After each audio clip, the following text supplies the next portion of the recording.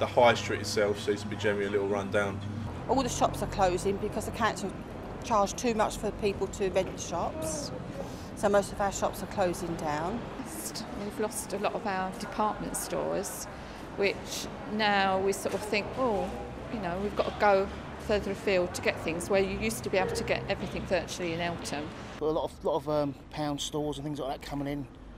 You know, it's not all that good. Pubs are shutting down because they can't afford to stay open. So yeah, it's dying out a bit, I think. Yeah. We need less mobile phone shops and less hairdressers. Too many up here.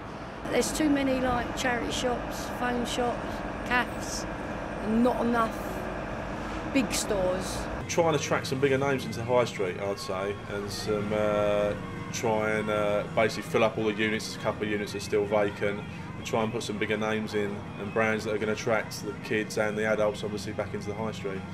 You don't get so many people up here shopping. I suppose because they all go to like Bexley Heath, Blue Water, Lakeside, because it's all covered in.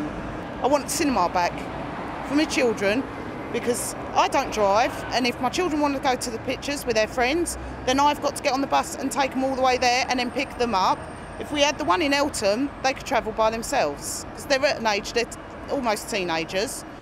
I feel that the youngsters in the area haven't got anything, because when I first lived here we had 3 cinemas. We've got nothing now. I think Eltham is a sort of town that I would come into of an evening on my own with friends. One, for my sort of age and what my friends like, there's not really any what I'd call nice, really sort of like bars that you could go to. We tend to go to Blackheath.